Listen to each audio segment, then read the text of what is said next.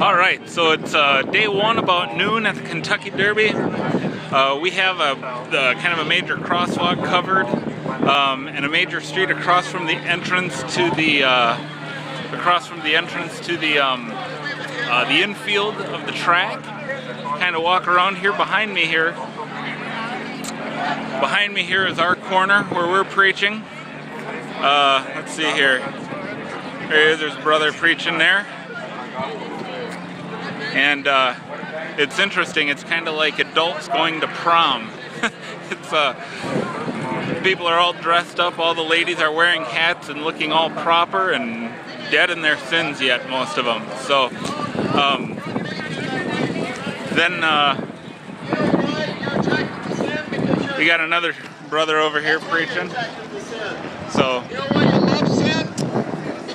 going real good. We got the prayer stand out. Keep in mind that no one held a gun. So it's going really good, man. We got a lot of people. Hundreds of, I think the Churchill Downs seats well over 100,000 people. And so back here behind me is the gate to the infield.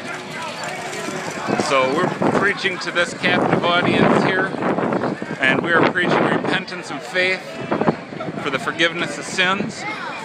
You know, we're not preaching hate. There are a lot of Pelagians out here, unfortunately. That's just to be expected with a big event like this, just like the Super Bowl.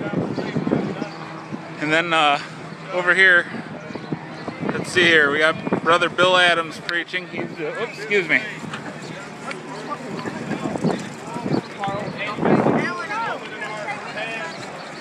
We have Brother Bill Adams preaching here. He's the organizer of this wonderful event. So the gospel is being proclaimed, tracts are being handed out. It's an awesome thing. So yeah, this is pretty much how day one is going. Here's Joe, my brother from the Super Bowl. Hey, what's happening?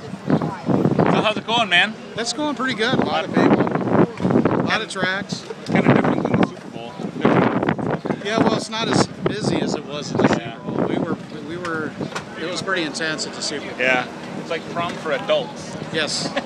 Yeah, I see a lot of pink, a lot of big hats. Yeah. Like one over there with flowers on it. Yeah. Yeah, it's pretty wild.